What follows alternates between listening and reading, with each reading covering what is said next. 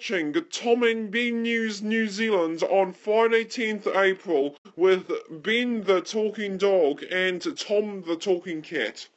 Kia ora, good evening. A person has died after a truck and a car crashed on a Waikato highway. The truck and car collided on State Highway 2 at Kerepehi near Thames at 6:30 this morning. The Manawatu Gorge remains closed for the next few weeks after the slip yesterday. The slip happened at 1 p.m. yesterday and it will be assessed by an engineer. Newly released drone footage reveals the extent of the earthquake damage along a hilltop road between Christchurch and Lyttleton. The clip shows that it was littered with boulders, landslides and deep cracks, including overgrown pavement. Current predictions to reopen the road could be in 2017 or 2018.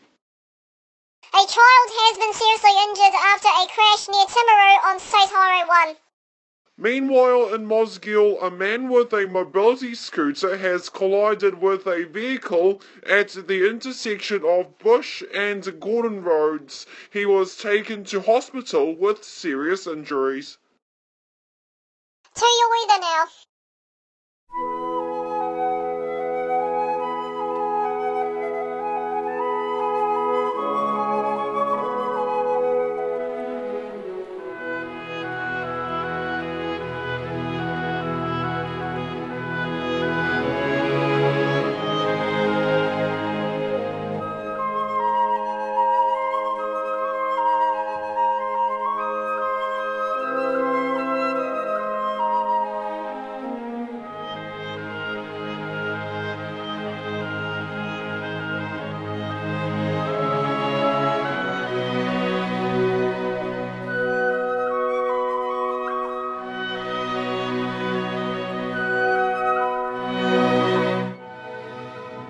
Okay guys, that's all today. Thank you for watching.